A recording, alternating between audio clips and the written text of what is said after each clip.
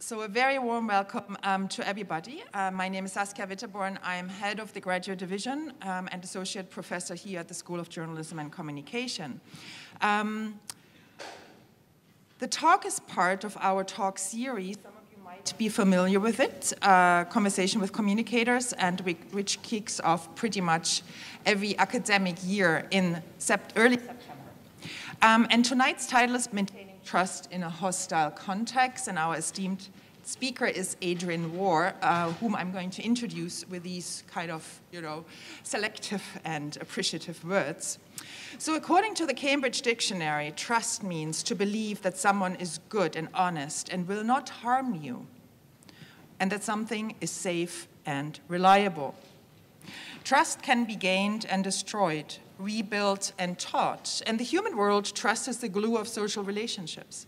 And yet, when people trust, they put themselves at risk. Currently, one could say that we have a crisis of trust, where the old saying, trust your instinct, is more of a speech ritual that appeals to a mystic, symbolic universe that is supposed to give us guidance in face of political and economic uncertainties. Trust can make people vulnerable and does not only have the outcomes one would hope for, from feeling betrayed by friends and partners, misled by organizations and governments, or trusting one's bodily immunity, not wearing a mask and getting sick. During the COVID-19 pandemic, mis- and disinformation have eroded trust in the sciences and governments in liberal democracies. From the Querdenker in Germany to QAnon in the United States, conspiracy theories have flourished on the internet and carried into public space. We not only live in a pandemic, but an infodemic, where we are inundated with information that strengthen national and cultural divides, and which eventually affect how we relate to strangers, institutions, and the world around us. Hong Kong has not been spared in this crisis of trust, as our speaker will show through the Edelman Trust Barometer. Since 2019, business and brands have met unprecedented challenges, so Adrian will argue: economic uncertainty, geopolitical tensions, a global pandemic, and a crisis of governmentality. Hong Kong has experienced a two-year freefall since 2019, with no trust in institutions, business, media, government, and I'm really excited that Adrian can share some very excellent data and research with us tonight. Trust has never been put to the test more than it has been this year. Can trust be restored? In particular, what are the opportunities for businesses and brands? So please let me introduce Mr. Adrian Warr, Managing Director of Edelman Hong Kong, and tonight's esteemed speaker. Let's welcome Adrian.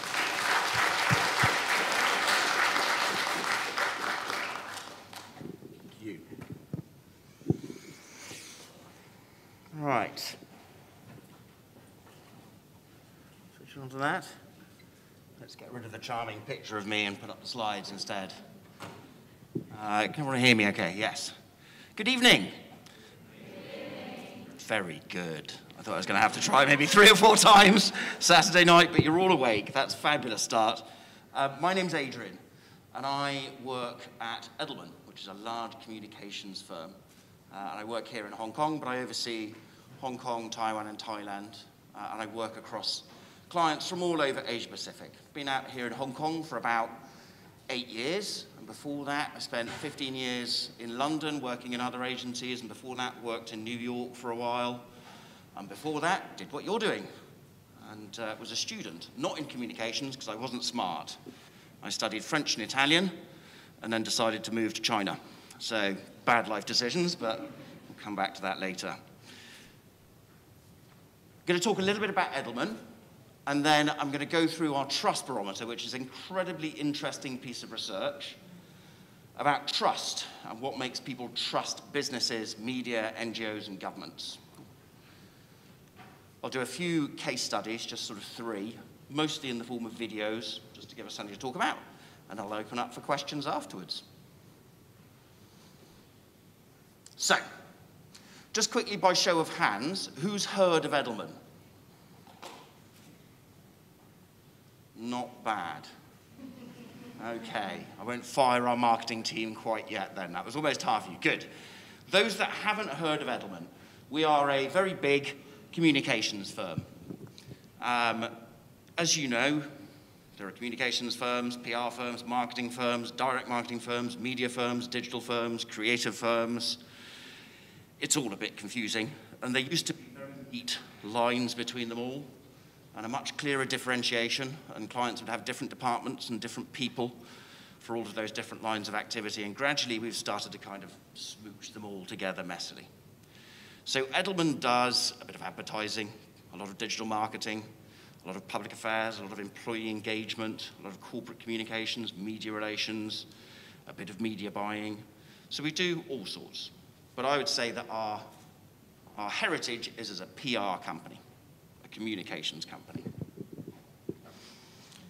There are a few things that make us a little bit different. The first is that we are both very big, but also independent. If any of you decide to go off and get a job in my kind of career, you'll look at various advertising agencies, marketing and digital and PR type agencies, and you'll find that they've all got nice value systems, nice principles, a beautiful logo, a nice office, but ultimately most of them are owned by 4 big companies. Big holding companies, the vast majority. And that's no bad thing. These holding companies serve a very good purpose, but they are listed, and therefore their purpose in life is to deliver quarterly profits to shareholders. And that's fine.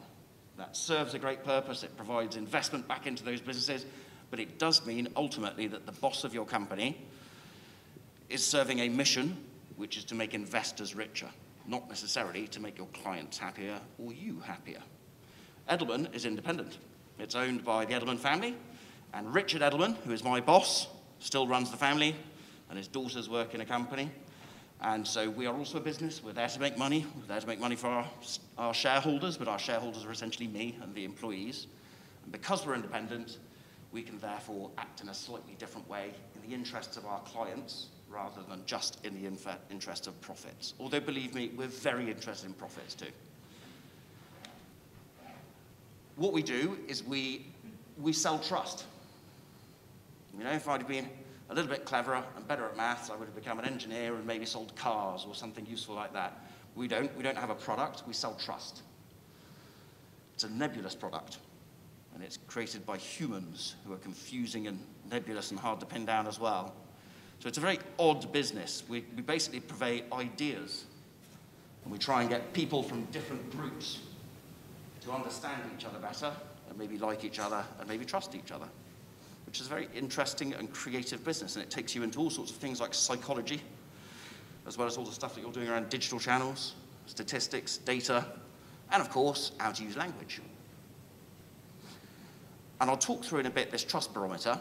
It'll make sense to you now perhaps why we do a trust barometer. If you're going to sell a product to your clients and try and get them to buy into trust, it is a good thing to understand what makes trust work, to understand what it is you're going to sell to them that is going to help them to achieve trust. So that's why we do all this research. What do we do? Do we do PR? Do we do advertising? Do we do digital marketing? Yes, we kind of do all of it. The point is, what we try and come up with is ideas that people want to talk about, right? I mean, it's not just about coming up with an incredible campaign or something like that. Ultimately, it's about coming up with something that we know all of you are going to, if you're the target audience, that all of you are going to immediately want to go and share on your Instagram feed or WhatsApp your mates about. That's really what we're doing, trying to do, get people talking and shape how they're talking. So, let's have a look at our trust barometer. Has anyone, here's going to be another show of hands, this will be a lot less accessible. Has anyone seen our trust barometer before? Oh, not bad. Okay. Excellent. Well, for the rest of you, you're going to love it. It's absolutely brilliant. But I'm going to start off just with a quick video, because this research, we've been doing it for 21 years, and in Hong Kong, we're doing it 10 years, and I'm going to show you some of that 10-year span. The research was conducted, mainly this was conducted in October last year. So you were kind of looking at the year that happened previously. And it's September now, and that seems like a lifetime ago. So I'm going to show a bit of a video, just to give you a recap of what was going on in the run-up to this happening. Watch me break the technology.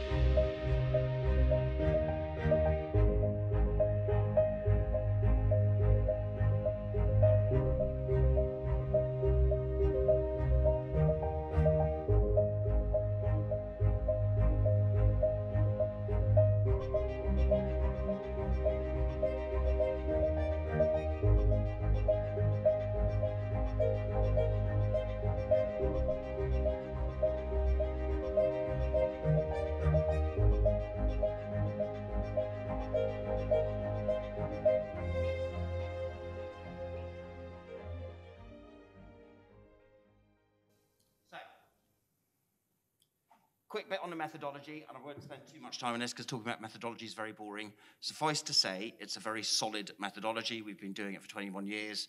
We do it in 28 markets. It's 33,000 respondents. It's not perfect, because no research is perfect. If you're going to look at something as hard to pin down as trust and do it in that many countries, you're going to end up with something that's very broad and a little bit shallow. But that's fine. It's enough for us to be able to make some interesting judgments. What we have is data that tells us the direction that things are going. It just doesn't necessarily diagnose why. So when we look at the data here in Hong Kong, it'll tell us what's happening with trust. We don't look into specific individuals in government and why they're trusted or not, okay?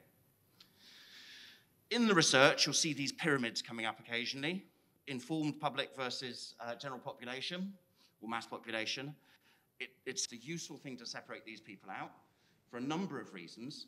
They have been a lead indicator in the past, but also just because we've seen for 7-8 years now this huge polarization in society around all sorts, primarily probably a wealth divide, but around all sorts of other factors that are driving wedges between these groups in society. And so we separate them out because it is very interesting to see this divergence of trust between the people at the top of the pyramid and the rest. If you don't, you end up with the results looking really quite average. When you look at them separately, you realize they're polarized. We've started this back in 2001, and this year's research, we called it Declaring Information Bankruptcy, because we're headline writers, so we come up with funny titles like that sound snazzy.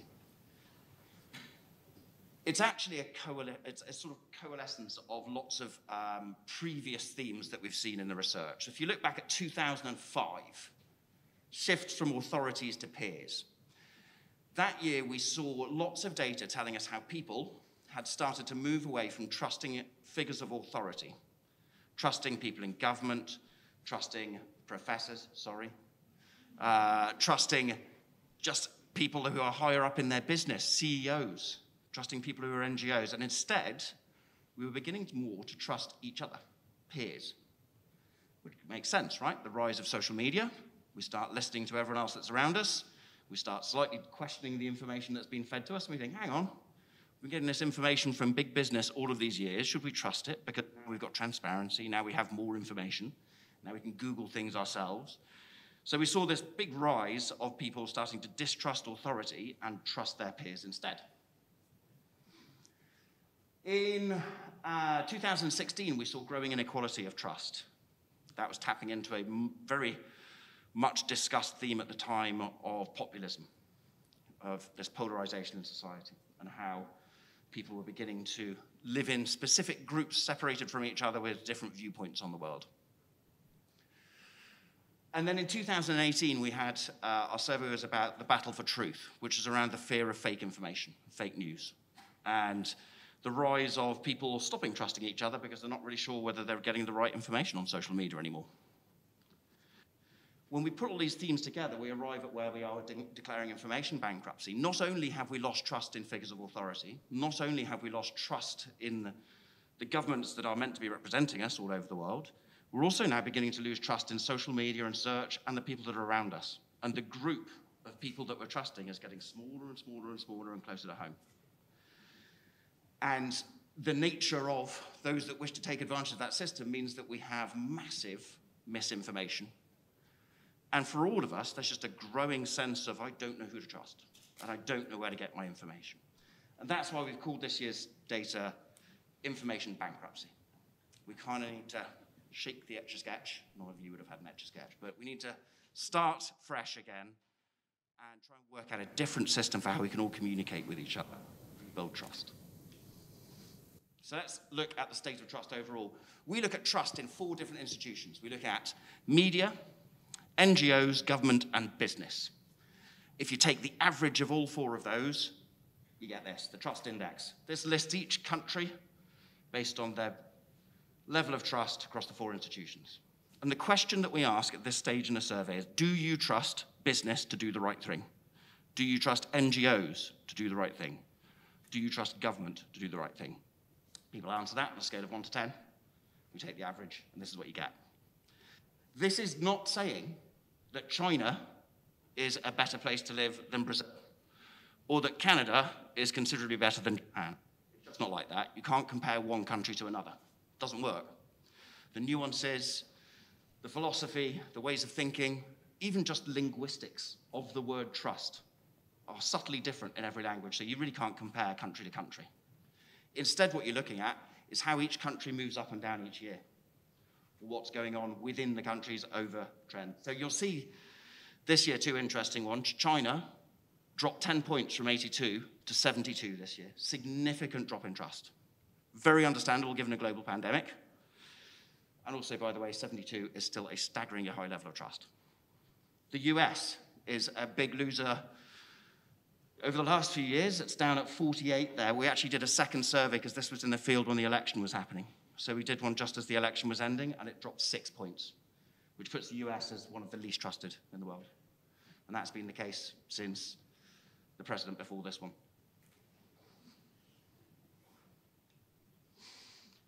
It's not a pretty picture in Hong Kong, I'll be honest.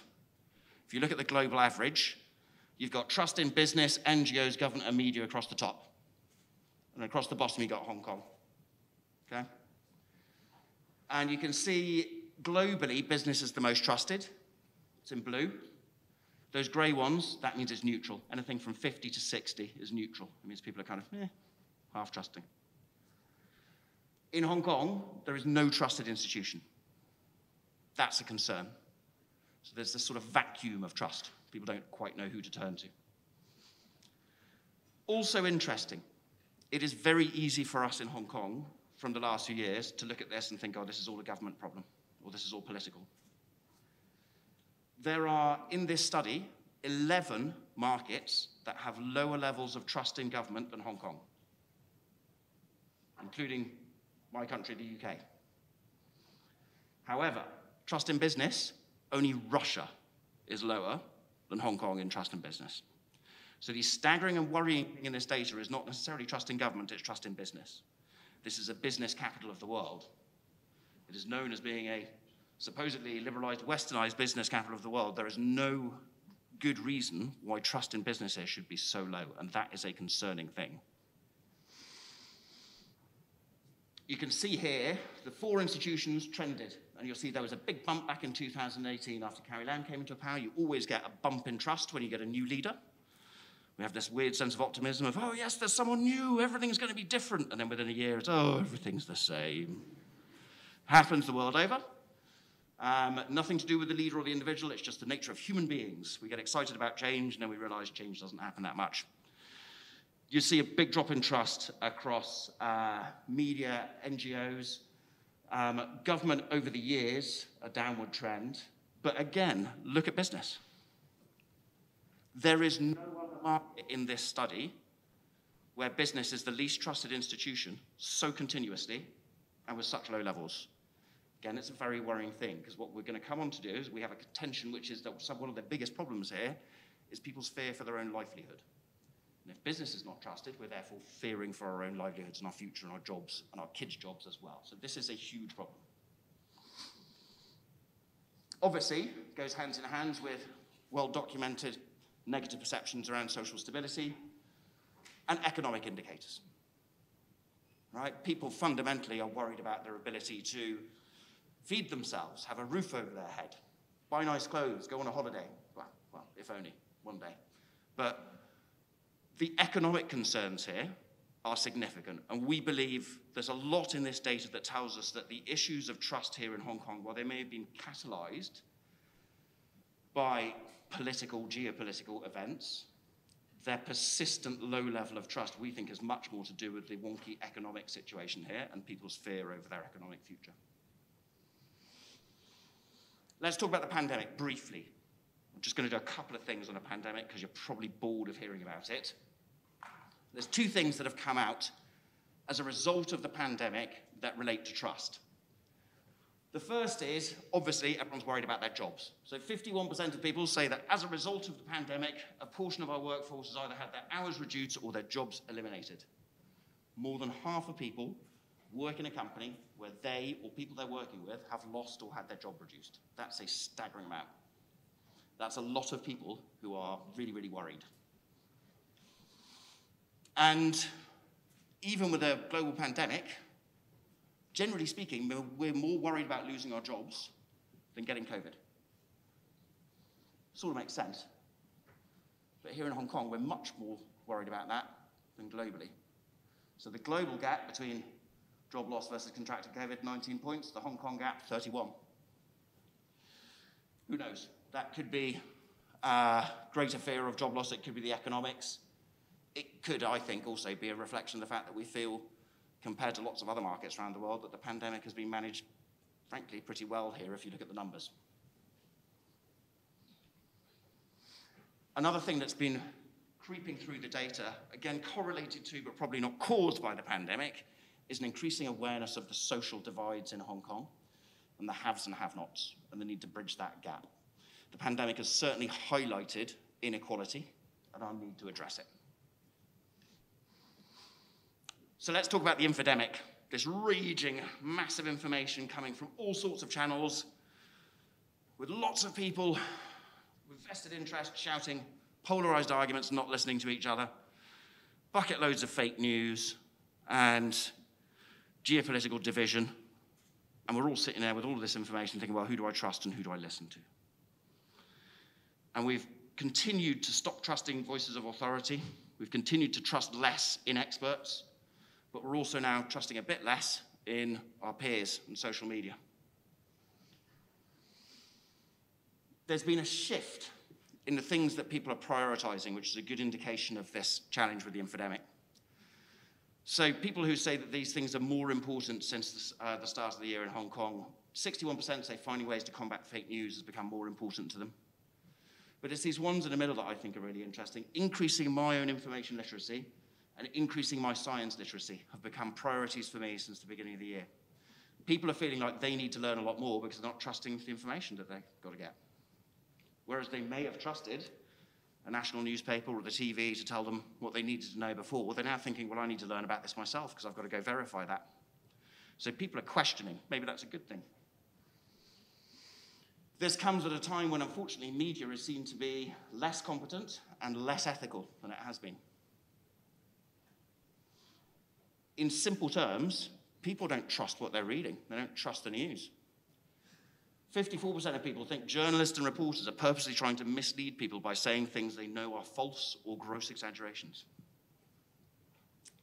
60% of people say most news organizations are more concerned with supporting an ideology or a political position than informing the public. And 68%, a 6-point increase since last year, say the media is not doing well at being objective and non-partisan. Shocking stats. Slightly naive stats in some ways as well, in that the media has never been good at being objective. That's not really what it's been there to do. We tend to have a slightly naive conversation, especially in the West, about our free media. Our media isn't free, it's commercialized, it's there to sell. It puts out news that gets eyeballs, not news that is accurate. We probably should have known that for a very long time, but we've perhaps turned a blind eye to it and become more aware. But certainly, we distrust, or we are less trusting of, traditional media. If you break down the media a bit more, and by the way, I hate this, it should be way more sophisticated. We should look at different forms of social, we should look at different platforms. This is a blunt instrument, but if you've got to do 28 countries, you kind of have to simplify. So we look at traditional media, search engines, owned media, and social media. And you can see there's broadly a sort of downwards trend in everything. 47% now for traditional media, but let me just point something out, because context is everything. It's low, and it's tumbled from 76, but actually 47% trust in media is staggering compared to most other countries with a really thriving media landscape such as we have here. UK trust in media is about 30%, French is about 33%. So 47 is still relatively high. I would look at that and actually say, what the hell was it doing at 76% before? I mean, that's a staggering figure. In very few societies would you ever have found commercialized media getting 76% trust. So I think that's a correction in some ways. What is pleasing in some ways is that people are recognizing the risks around search and social considerably more. I think people are now much more educated on the need to verify information a bit more, although we'll come on to the fact that even though we're aware, we're still not actually displaying any information hygiene. And it's not just the sources, it's actually the people who are the spokespeople as well. They're all becoming less trusted. All of these positions of authority are being less and less trusted. Again, government official is the only one that's gone up this year, from 29 to 37. And if you look at the 10-year trend, you can see it's probably not time for them to pop open champagne corks either. It's still a downwards trend over the last decade. But down on pretty much everything, even a person like yourself, the top line, which was at 67%, has come down to 55. It's an interesting thing that, if you think about it, do you trust a person like yourself? And we're saying less so. That's a stark judgment on how depressingly anti-trust we all are at the moment. And here's the kicker. We are all part of the problem. We'd love to talk about this and pretend that it's other people out there that are doing it. No, we are part of the problem. Who here, in the last month, by show of hands, has shared a piece of news on social media or any messaging platform? A few. Okay, I certainly have. Did you verify the information before you shared it? Did you source check it? Good, nods up there. Most of us don't. Most of us are living in relatively low news engagement environments, i.e. we're reading 2 publications that we've decided we trust, and we're not looking at other publications. We don't like to use multiple sources. Most of us are staying within the same sort of channels and platforms where we're not getting access to other bits of news that we might get, and where we're controlled by algorithms that are feeding us news based on what we've read before. Most of us are not verifying information, and most of us will amplify information very happily, even if it's controversial. In fact, the more controversial, the more likely we are to share it. And so we're all amplifying this misinformation. So you've got 16% of people who do 3 out of 4 of any of those things on any given day. And if you've got 54% of people who are sharing or forwarding news, but only 16% of them are actually verifying it and have good information hygiene, then the rest of that, you're all basically misinformation super spreaders. We're pumping out confusing, misleading content all over the place. So we are the problem, not necessarily anyone else. And that matters in all sorts of ways. But just one example of poor information hygiene correlating to other issues. If you have poor information hygiene, you are statistically less likely to want to go and get vaccinated. There's all sorts of other correlations as well that are not particularly useful or positive. And in all of this, you might be surprised to know, the one place where trust is strong is in the workplace. What we're finding, especially around things like the pandemic, but even things around politics, is when we're struggling to believe what's being given to us by the news or by experts or on social media, we're listening to our employer and we're trusting them an awful lot, which is great news for me as an employer. But whilst we trust our own CEOs and the people that work within our own company, we don't trust anyone else's CEOs. So 53% of people say business leaders are purposely trying to mislead people, saying things that they know are false or gross exaggerations, and that shoots up 61% for people under 34. So what's this mean for business?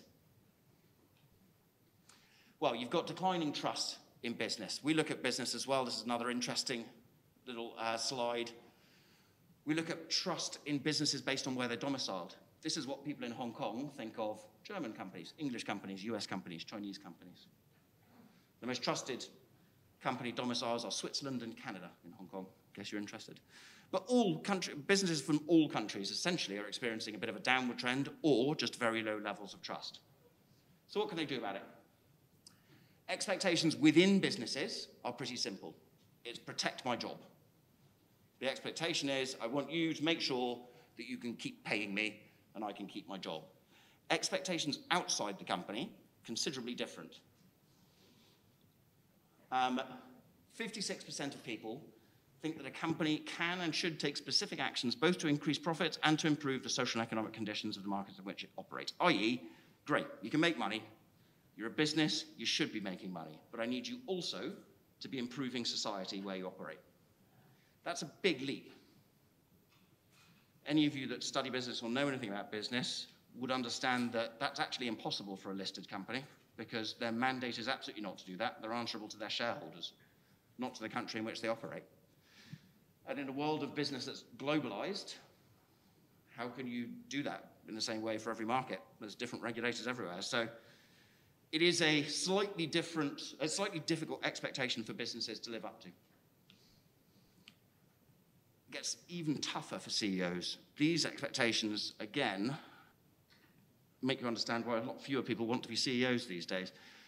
69% of people think CEOs should step in when the government does not fix societal problems.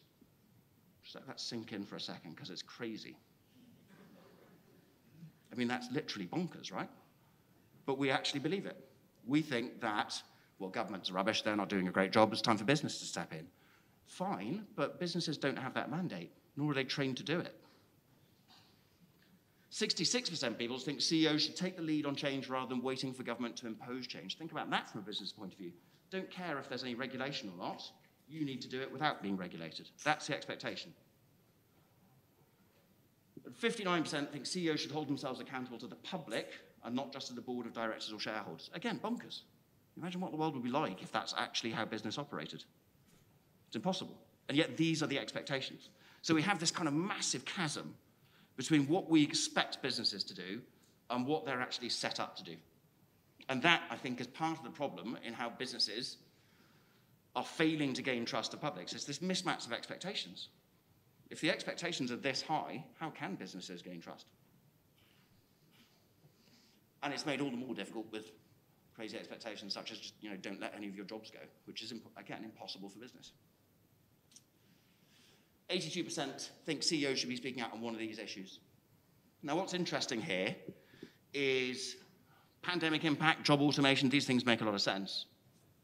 Protests, civil unrest, fulfillment of media's responsibilities, societal issues, kind of hard for business to take a stand on these things. What we've seen over the years with corporate social responsibility, we've seen a gradual evolution from it being businesses being attacked by NGOs for doing bad stuff, to businesses preempting that by having a CSR policy where they try not to do any harm, to businesses moving into, let's do this proactively and see if we can be good for society and do a Unilever and have a triple bottom line. What you're now seeing, actually, is political activism amongst business leaders. So they've stepped out of just doing CSR. If you imagine, you wouldn't remember this, actually, but back when Donald Trump first became president, he announced a crazy immigration ban. And within 24 hours of announcing that immigration ban, the CEOs of Apple and Google had come out and issued a public statement saying we disagree with this. Apple and Google commenting on US immigration. That has nothing to do with their license to operate. It's a very, very significant shift in how businesses are seeing their role in civil society. The biggest thing that businesses can do to gain trust, it's playing this role of being the guardian of accurate information. It's telling us what we need to know. It's helping us cut through all of this confusing noise and understand what we should be listening to. So, in summary, it's really bad. Trust is in free fall. It's in a bad place all over the world, but we're in a pretty bad place because we're naturally, as a species, a little bit distrusting. We're tribal. We tend to form into groups and we tend to fear and dislike the other. What we've done is we've created structures and now technology that are amplifying some of those worst instincts of human nature. What we need to do now is work out how we can take those same technologies and structures and turn them over so they actually work in the other way and encourage the better side of our natures. What I want to do now is talk through a few case studies of some of the work that we've done. We've only got 4 minutes, so I'm just going to do 2 of them. So I'm going to skip that one and do this one. I'm going to show a couple of videos and just talk through why we're doing this kind of work and how it relates to trust. Oatly is a provocative brand driving the shift in society towards a plant-based diet. Already established in the West, they were launching in Hong Kong, but they had problems. In Hong Kong, when someone says milk, people think cow.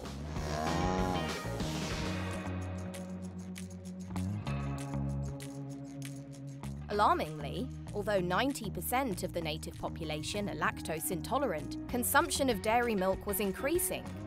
Oatly needed to raise awareness and generate debate. In Cantonese, however, there is no word for plant milk. It can't be written or said, so how can we talk about it? We did something no other brand has dared to do. We took the formidable 2,000-year-old Cantonese language and we changed it, introducing the new word nai, which fuses the character for milk with the character for plants. Here in Hong Kong, Oatly's trying to educate shoppers. They introduced the Chinese character for plant-based milk, creating a new category for the grocery aisle. The new word was launched to local and international media with public events, attended by influencers in the green community, who then spread the message. Print and outdoor ads prominently displayed the new word, and supermarkets even adopted it for point of sale. Suddenly, everyone could talk about the new idea. And talk they did. So now we have a lot more people drinking plant milk. And because of the new word, we can finally begin important debates. So Oatly is now calling for plant milk legislation to give plant milk lovers the same protection as other consumers. Oatly, better for humans, better for the planet. So, case study kind of makes sense, right? So what does this have to do with trust? I mentioned that people trust what they're getting through social media, through their own connections, and live in their own little echo chambers, right?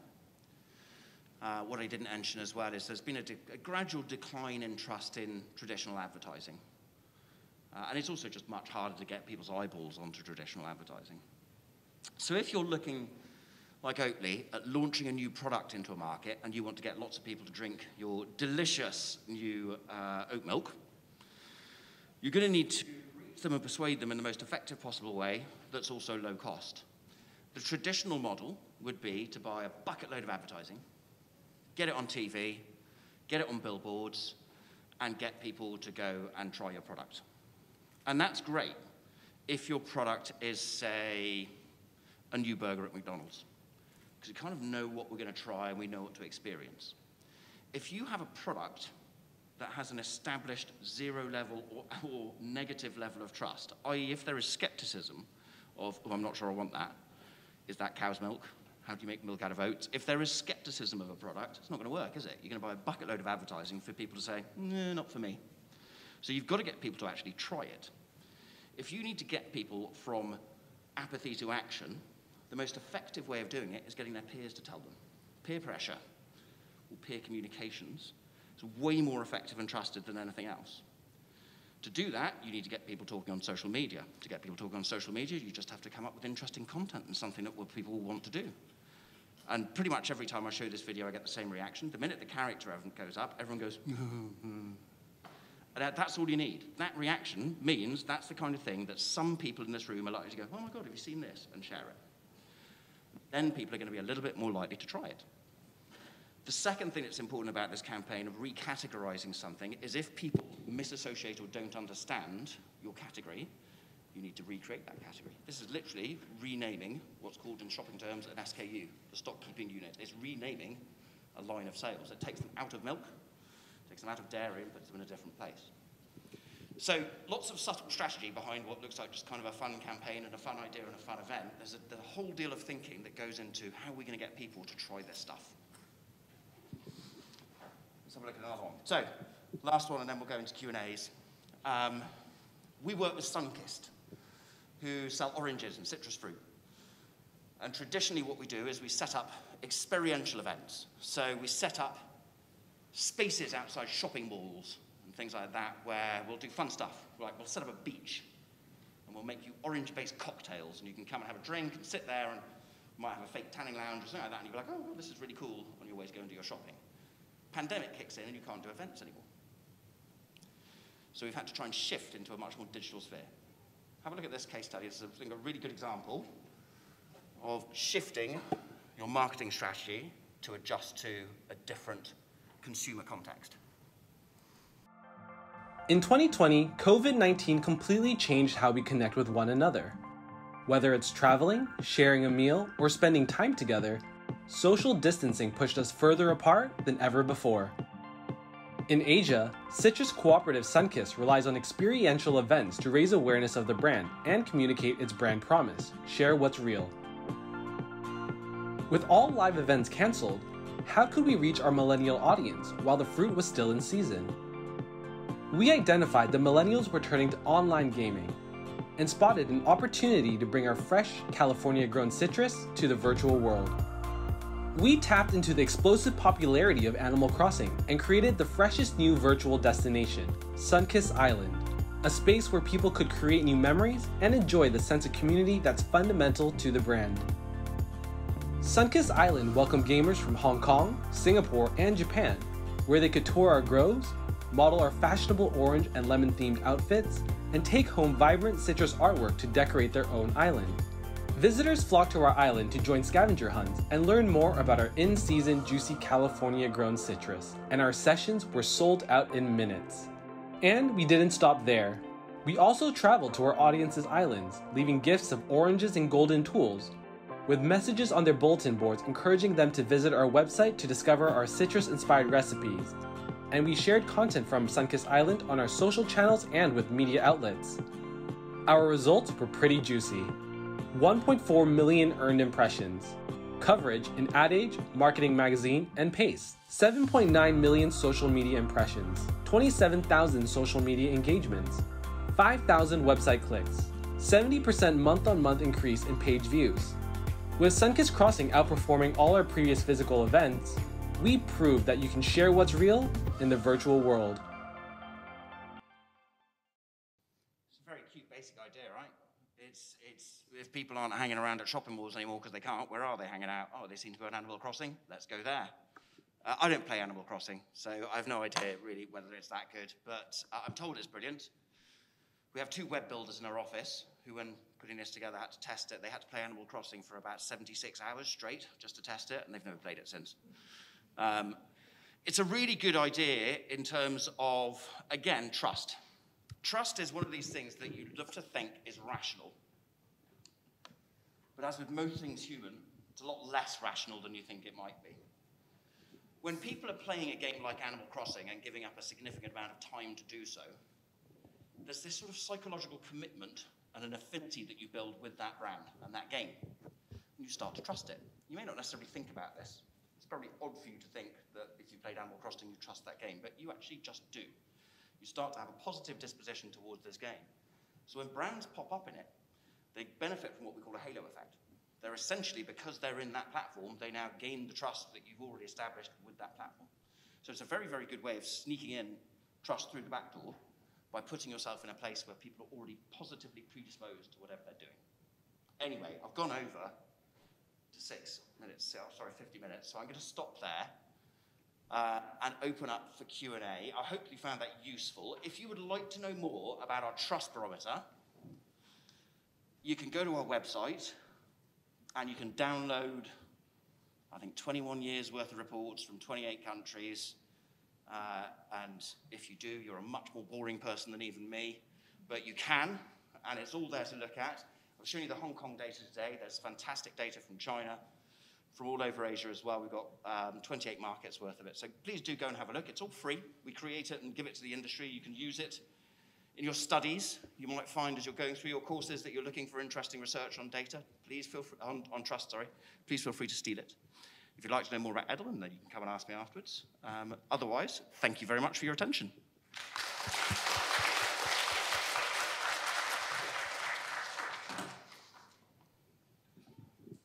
Okay, that was fun, actually. Thank you, Adrian. Time flies. That's always, I think, the recipe for a good lecture, when you know that the hour has passed and you didn't get bored.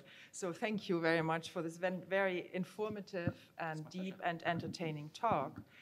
I know that you guys have a lot of questions, and also, I mean, I didn't really introduce the bio of Adrian in the beginning because I wanted to leave it for now that we are sitting in this more intimate setting and give you like 30 seconds to think about your questions. But Adrian, he pointed to that in the beginning. He's a very experienced communication specialist, and actually that should appeal to all of you, because I think many of you, of the young faces and the older ones maybe in the room, aspire to be communication specialists, and he has worked in London, New York, and now, of course, here in Hong Kong. But I just also want to kind of very, very briefly, so you can think about your questions, really think about and talk about the companies he has been working with, and that really includes HSBC, Cathay, Mars, Kofi Annan, right, Jerry Blair, and the Princess Christina of Spain. Now, that was also quite impressive. He has worked with Samsung, Google, eBay, Coca, Tencent, Pepsi, Warner Music, and so on, KPMG. And I'm just kind of saying that also to kind of increase your trust in Adrian as a speaker, because, you know, just by the pure kind of gesture of our, you know, ourselves inviting you. But I think it's a very impressive one. And also, he is on the board of the Hong Kong International Literary Festival. So I think this is really something that shows how, you know, his impressive kind of bio, and also what you can do if you want to become a communication specialist in the future. But without further ado, I would like to open the floor now so you can ask questions. Please make use of the remaining 30 minutes. This is a really rare opportunity. So, any questions? Yes, we have the first one there. And we have our helpful staff here who will go around with microphones. So please wait until you have the microphone. Please ask a short question. And then Adrian. Hi, Hello. Adrian. Thank you for sharing today. It was really informative. So I have a question about the trust barometer study. So it's really funny to see that Hong Kong has an all-time low of trust in businesses. But then, like, on the other side, we can also see people are expecting the companies and their CEOs to do a lot of things to, like, take care of the society and stuff like that. So what kind of implications can we draw from this surprising result? Oh, it's a good question. I mean, there's so many answers to it. I mean, I think one of the first things to bear in mind is that there is a difference between, there's just this big, research is a funny thing, because people don't tend to actually think how they feel, or say what they think, or do what they say, actually. So you have to kind of take those kind of statements and interpret them. If it were true that I would stop trusting any business because of all those things, we'd be in a desperately bad state and I wouldn't be able to find a job anywhere. These are expectations that are growing. They're not necessarily demands. And there is a huge amount of nuance as to what you will let companies get away with, or what matters to you personally, or how much you'll bend. So we know that employees, for instance, are way more belief-driven right now. But we also know that a 25% pay rise will do an awful lot to offset my not-so-great carbon emissions or something else like that. So I think it's important to sort of contextualize this as this is, if you're a business looking to really build trust, these are some of the levers that you can pull. It doesn't mean if you're a business that isn't knocking all of this out of the park that you're rubbish. That's just not the case. Most businesses, mine included, are not able to live up to all of these kind of expectations. So I think it sort of needs interpretation. But a more sort of direct answer to this. What businesses need to do is a bunch of things, actually. First off, a higher level of courage for getting a bit of a kicking when you say something. Most businesses operate off a, we want zero negativity. That's our benchmark. We want zero negativity, so we're going to, if that's our guiding light, we're going to make all of our decisions on how we communicate based on zero negativity. That, I think, in this day and age is impossible and stupid. I think businesses need to understand that whatever they do, there's going to be people over there that hate it and people over there that love it and a bunch of people in the middle that are going, eh. And you can't just be tilting at windmills because of those. And yet most businesses are. If you look at businesses here in Hong Kong, businesses in the US, businesses all over the world, I think, they are mostly keeping their heads down and staying away from the things that we all care a lot about. Now, if I, as a business, want to build trust with you, I need to understand what matters to you, and I need to be able to understand how to address it. Dealing only with what matters to me and I feel safe talking about is not going to work. I like to think about a lot of these things in communications a bit like just making the company and the audience people around the dinner table. If you and I are having dinner and you want to talk about K-pop and all I bang on about is UK politics, we're not going to have a very good conversation and there will be zero level of trust. Same applies, right? If businesses are only going to talk about themselves and what matters to them, they're never really going to build better trust with their audiences. The other thing I think that businesses need to get better at doing, and I won't go on too long because I could talk all night long on that question, is I think a higher level of linguistic empathy. Businesses still use language, channels, and just modes of communication that are desperately stilted and inhuman. They don't talk like people talk anymore. Language is a fiercely complicated and weird thing, right? You think that what's happening is I'm conceptualizing something in my head, I turn it into words, I say those words go in your head and exactly the same thoughts pop up. That's a lovely way of thinking about it, but it's just not what happens, right? I mean, for a start, if I imagine looking at this room, what my eyes are taking in is a vast array of information, a huge amount of information. You know, I'm taking in the lights that are up there, I'm taking in movement in my peripheral vision, I'm taking in all sorts of colors, I've got a perfect sense of depth that tells me how far away from you are, I'm seeing lots and lots of colors, I can even sense, you know, noise, all sorts of other stuff. When I turn it into words, you know, it's like I've taken super high definition, massive multicolor information into my brain, and when I'm tapping it out, it's like Morse code. Communications is massively inefficient through most forms of language, and that's why we do clever things like creating emojis and using pictures and using videos. They communicate an awful lot more. Businesses still tend to rely on a faceless statement, a few words here and there, a website. They're not communicating in the way that we communicate with each other. The world has moved on, and we're all communicating in a very, very different way, and businesses are still using old models, and that means that we find them very hard to relate to, and therefore we can't trust them. Those are two of the things I'd draw out. If you've got 6 or 7 hours, another time, I can tell you another 30 or 40 things. But any other questions? Any other questions? It's worth noting as well, I hope you appreciate how appropriate my picture is for someone who's in advertising and communications. It's like what you see on the menu at McDonald's and what you actually get when you buy your McDonald's. Food photographer version, real version. Such a gap, right? Great, thank you. Thank you for the great sharing. I'm excited because I will be joining Element soon. So I have a question.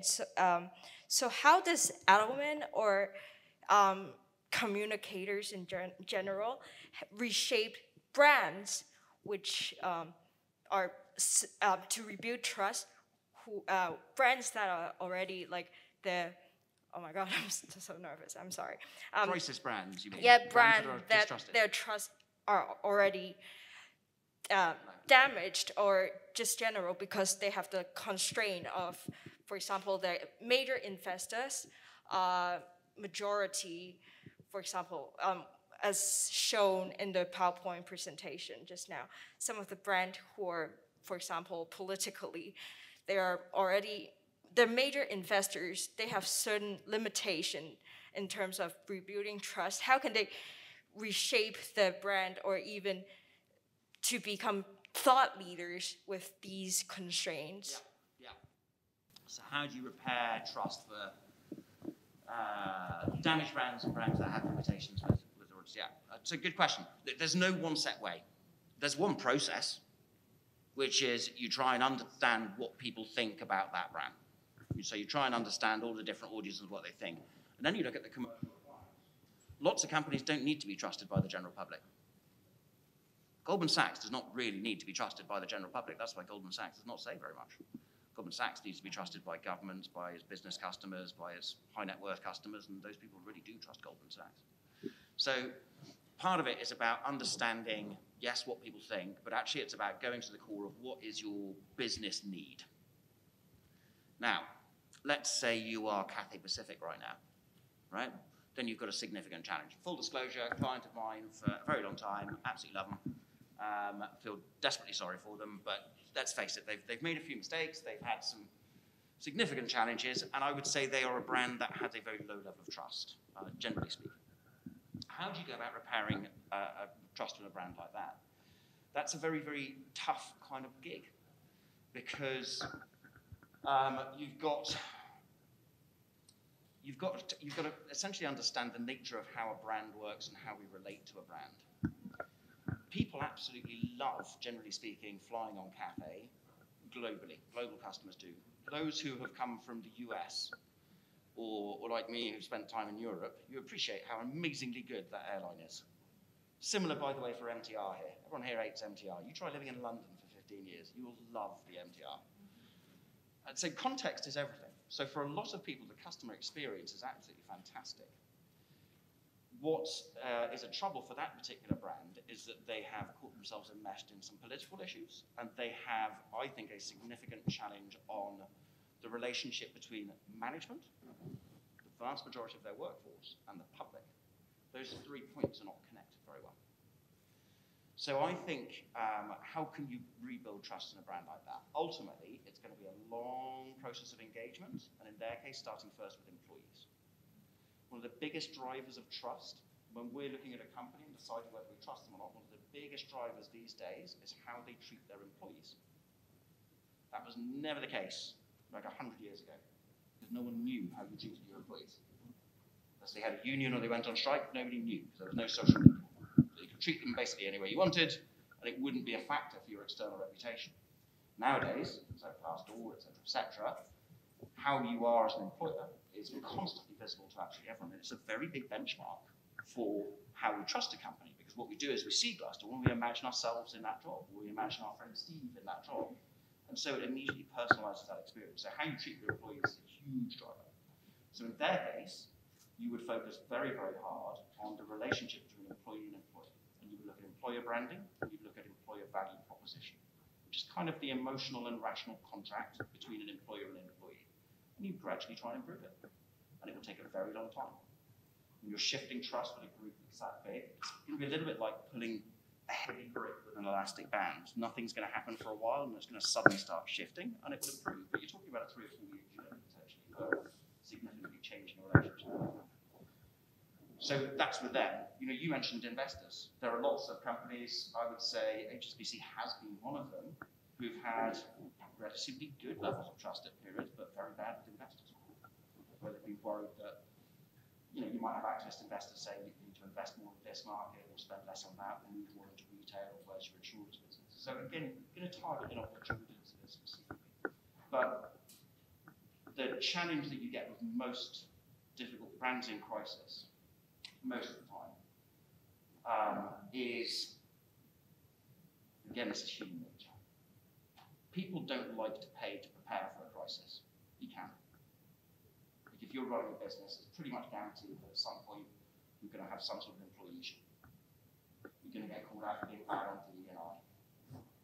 There are 2 types of companies in this world, those who have been hacked and those that don't know they've been hacked. So you can have a cyber crisis. All companies can prepare for these things, about 5% do. And then a crisis happens and it's too late to deal with it. And they hire people like me to come in and expensively tell them what to do. And then after 3 weeks of paying me to do that, they send us away and they think that that will be done and that everyone will forget and things will get better. That's the usual anatomy of crisis management, and it's absolutely the worst. It's a bit like my form of dieting, which is where I eat far too much over Christmas, starve myself for a couple of weeks in January, feel dreadful, and then eat badly for the rest of the year. It's the exact opposite of what you should do, but it's just human nature again. What smart companies should do is get prepared in advance, and you won't need to hire crisis agencies to come in and manage a crisis, and then actually spend a lot of time and effort and money on brand recovery, not on crisis management. Spend the money over here to make things better, rather than trying to manage it when it's going to be really bad. Another long answer. Good question.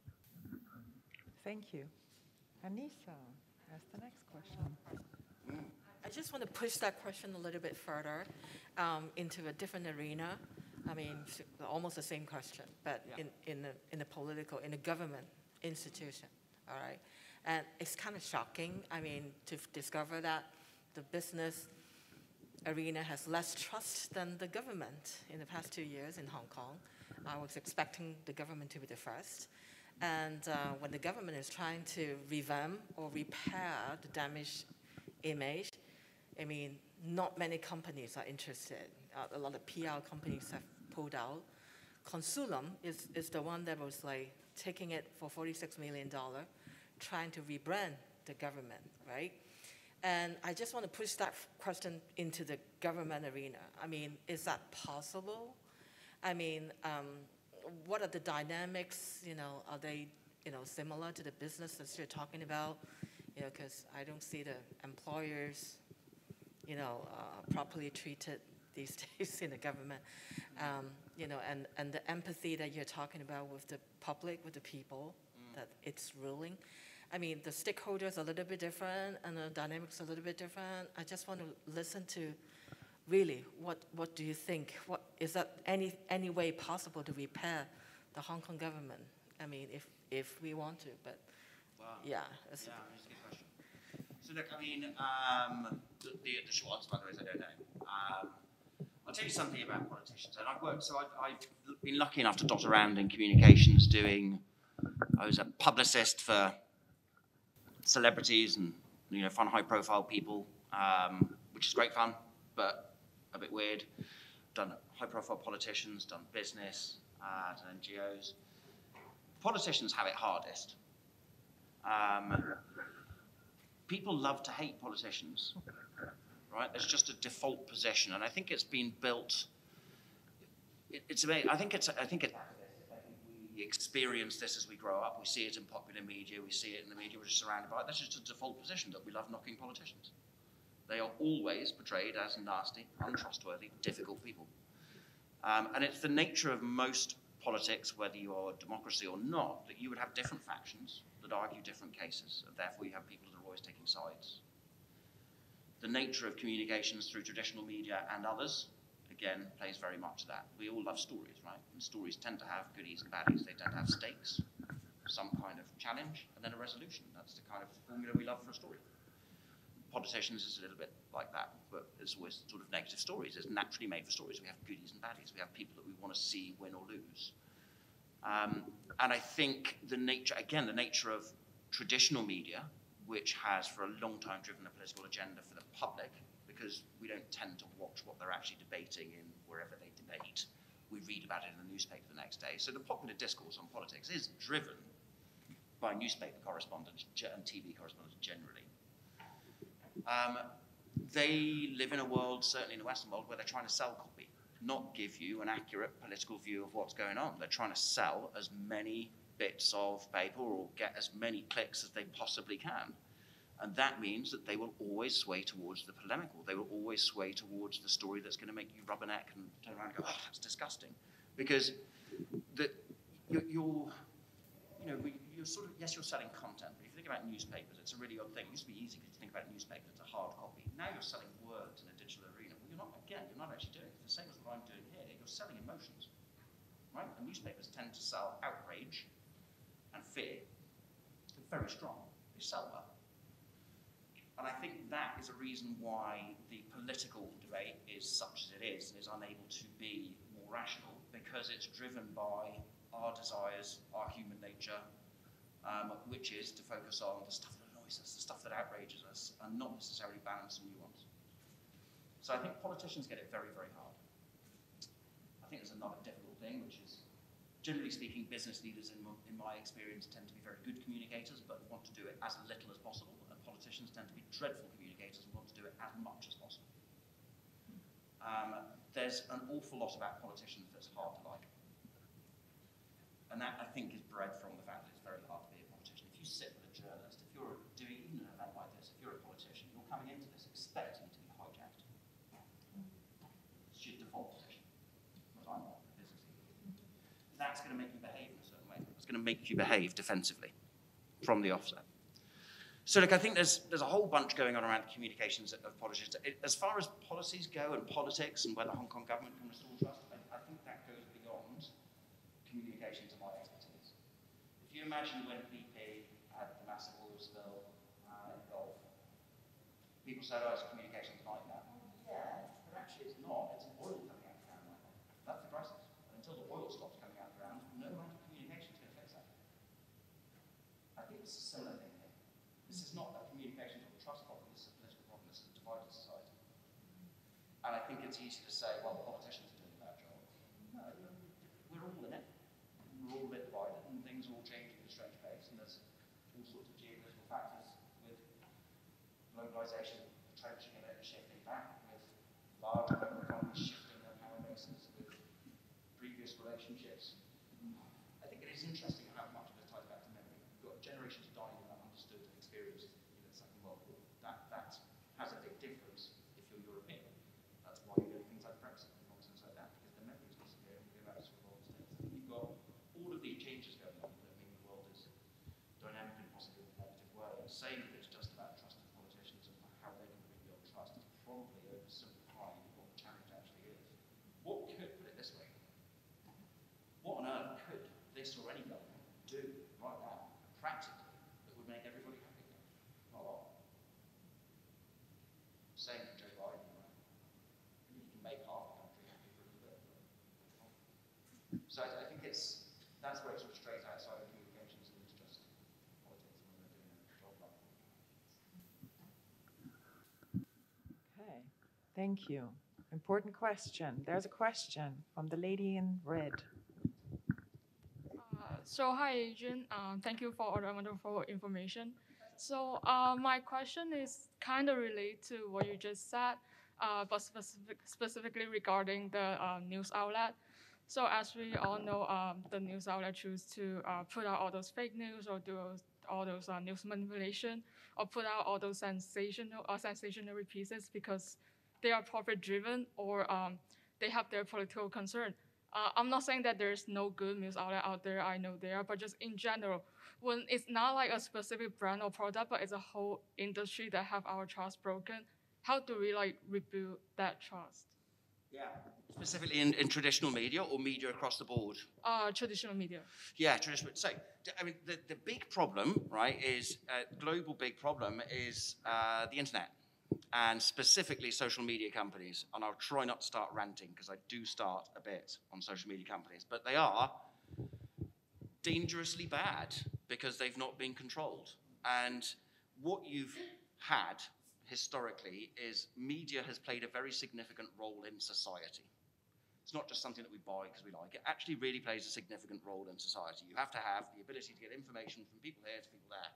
And that's what media is meant to do. And in countries where I've mostly worked from, it's commercialized media, but even if it's state-owned media, it's still serving that purpose.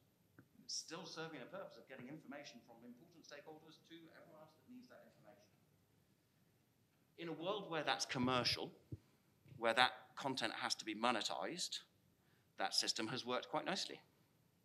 Because even though we have, pockets of us wanting, well, even though we have our confirmation bias of only wanting to read the FT and the Economist versus reading Apple Daily or something else, there was a variety of different publications that would suit everybody's needs. There was enough space to have balance and lots of different information and nuance. There was enough space for lots of news in different areas, lots of trade press for specialist sectors. All of this sort of worked quite nicely. It was fragile, but it was sort of working. When the internet came in and went very large and big social media companies decided, intellectual property? Yeah, don't think so. And just ignored all the rules. They completely undermined that system. Because now people who we're paying to go and research stuff, and when we're paying for that content, by the way, we're paying for content from a newspaper, not just for the pleasure of that content, you're paying to get content that's written by someone that's qualified, that has to fact check that content, that has to get 3 sources for that content to make sure that it's true, and that can be sued if that content is inaccurate. That's what you're paying for. You're buying trust, right? If you make that trust unpurchasable, then the only content that's left is now no longer trustworthy, right, by definition. So we've created a technological system that's undermined quality content. So for the newspaper industry, you've just seen plummeting profits over the last 15 years, 20 years now. And that's meant that reporters get paid less and have to work 5 times harder. It's meant that the focus on clicks and commerciality is much, much higher because margins are narrower. You can't have, you know, it used to be in publications that they would have bits that were profit-driven and bits that they kept because they knew it was important for their brand. They'd have a cooking section because it was important to have cooking, exercise, and lifestyle. Didn't make any money, but you'd have it. That's gone.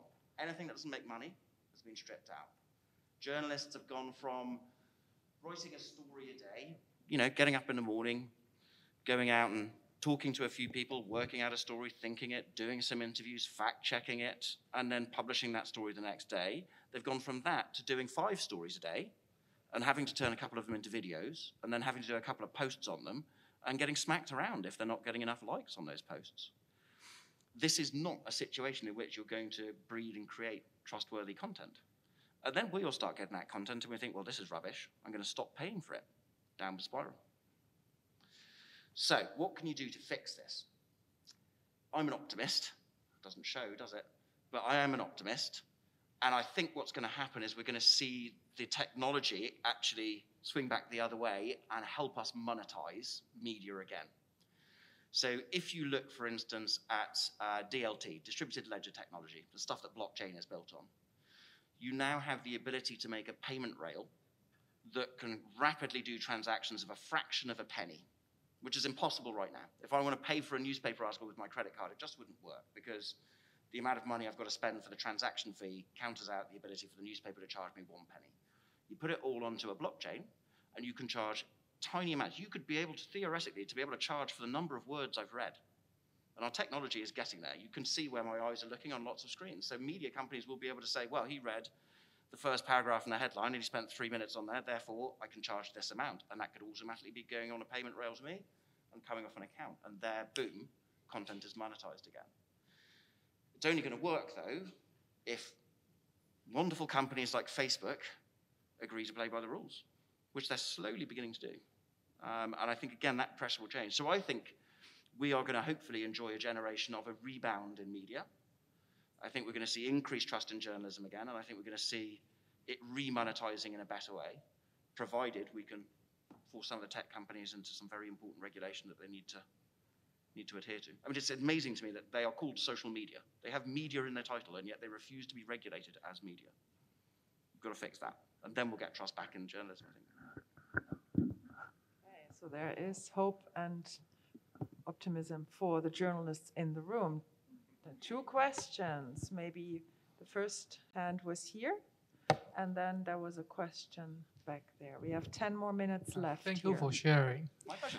Yeah, I want to ask the question about social media. And I remember Donald Trump said Twitter banned Donald Trump and Taliban using Twitter. And who can have authority to decide who can authority to using Twitter or social media, or decide freedom of speech? Yeah, thank you. This is exactly the point. This is exactly the point. And traditional media has thrived of having dealt with these problems over the years, and they've worked out how to do it. And we create ombudsmen and regulators and editorial boards. We had systems for exactly this so that we could decide what's worthy to print and what isn't. Social media refusing to be regulated, that now lives in the hands of Jack Dorsey to decide who he can kick off and not, and that's absolutely wrong. And because of Article 230 of the Communications Decency Act, they're also immune to being sued for that. That's staggering. If you as a journalist, any of the journalists out there, you know what the comeuppance can be if you get stuff wrong in a paper. You are not just going to lose your job, but the paper could get sued. There are serious consequences of doing bad journalism. Yet I can go and put something absolutely egregiously ridiculous on Twitter, even if I'm the president of the US, and get away with it. That's got to change, has to change. And I would also, one thing, again, being optimistic, I think that the gradual decline in trust in social media reflects a growing recognition of people understanding that. And people understanding, actually, yeah, okay, maybe newspapers are a good thing because we can sue them and they probably won't get it wrong. Yes, they might be biased, but at least they fact check. So yeah, the answer to your question of who should be deciding, regulators. They should be, whatever market they're operating in, they should be regulated as media and follow the same rules. And if that means setting up new regulators, then I think we should do that as well. Good, thank you. Question back there.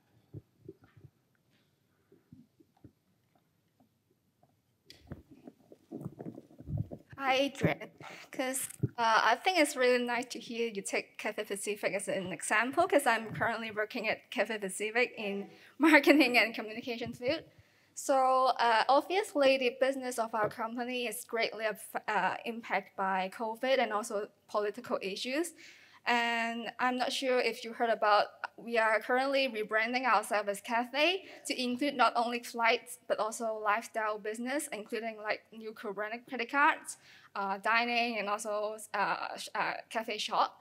So do you think this kind of rebranding is a good way to rebuild the trust and also explore the business in different aspects?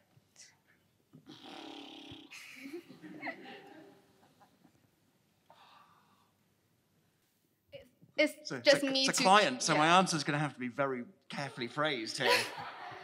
It's just me curious on this question. It's okay. Let me put it this way. I don't think it's been done. I don't think that move is done out of trust. I don't think that's the objective. I think it's an incredibly smart move to adapt to a new aviation industry, which will see a bit less travel for a while. And an understanding that therefore our experience of travel will be a ritual. We'll probably do it less, and it'll be more of a thing. And I think it'll be interesting. We'll probably be willing to pay a bit more for it. We used to hate the flight. The flight was the worst bit of going on holiday. It was the bit you wanted to be over so you could arrive there. But probably now, we'll get a bit excited if we're on a plane now. I mean, I'm thrilled if I get on a plane at the moment. So I think the change in how we experience flight is going to be significant. And I think rebranding to a lifestyle business that caters to that whole experience around it and is a more present brand in our life outside of just the moment that we're on a plane is incredibly smart for driving flywheel revenue streams. I don't think it's designed to improve trust, and I don't think it will necessarily. But I think being present in people's minds in a positive way all drip feeds to restoring trust. Each little dot on the map that is a positive experience repaints the picture into something slightly different and helps us just forget and get over some of the stuff that we're worried about from before. So I think it will help tangentially, but I doubt it was designed just, I know it wasn't designed just for that. I think it is a great move though. I'd be really interested to know what people in Hong Kong would think of it though. I know that the reaction to it was, what do they mean, why? I think people were a bit confused about it. I think people thought partly it was just a way of selling a new credit card. So I think the reaction at the moment is a bit confused, but I think over time it will work very well. Adrian, thank you. We have time for like one more question or so. There we go.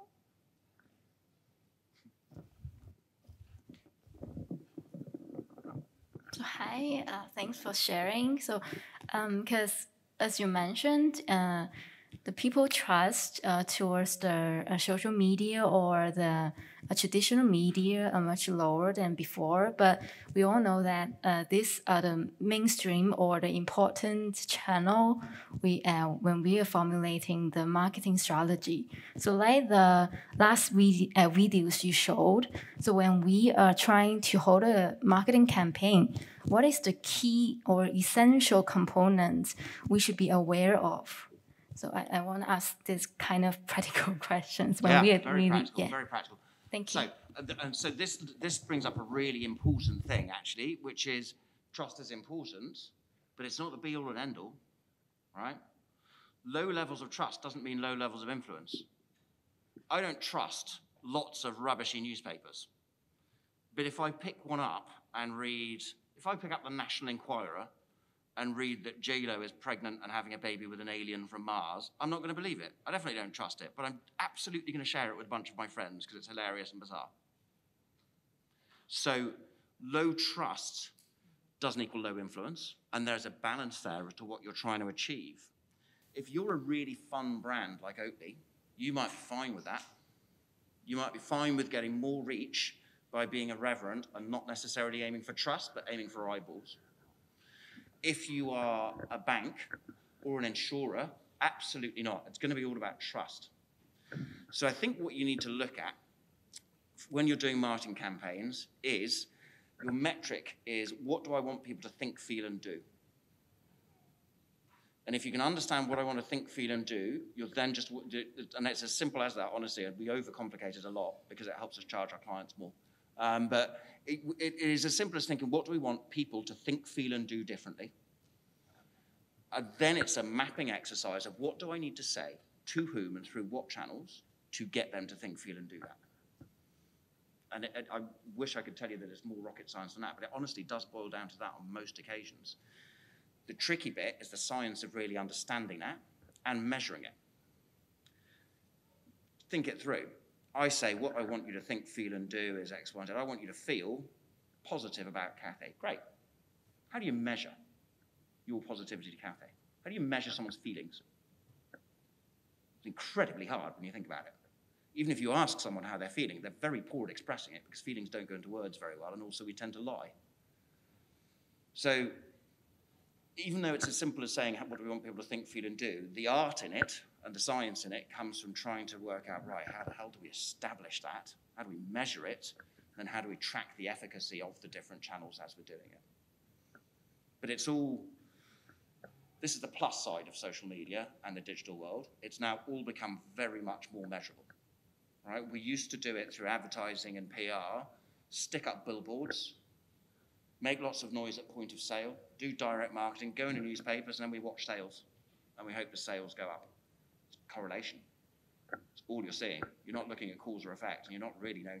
The old adage is, I know that 50% of my advertising budget is working, I just don't know which 50%. And that was the case. Nowadays, we know that 20% of our advertising budget isn't working, we just don't know which 20%. But it is way more measurable now, and so we do live in a world where you can gauge that reaction and track stuff much more effectively. So what's become probably the most important new skill set in our whole industry is understanding technology and understanding data. Because that's probably the best route for us really being able to get inside that. Great. Thank you very much, Adrian. I think we have actually reached the end of our today's session. So this was really a great, productive one. Let's thank Adrian. Thank you very, very much for coming. That's been fun. And we have the final gesture will be a wonderful little gift from us.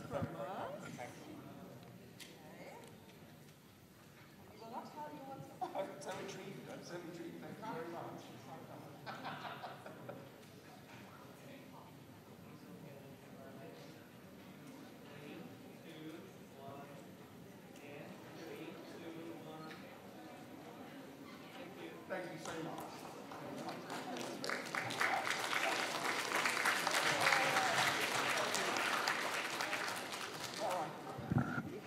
Absolutely. So thank you very much. That kind of concludes our very long and hopefully fun and productive day. We will all see you next week and have a very nice rest of the weekend.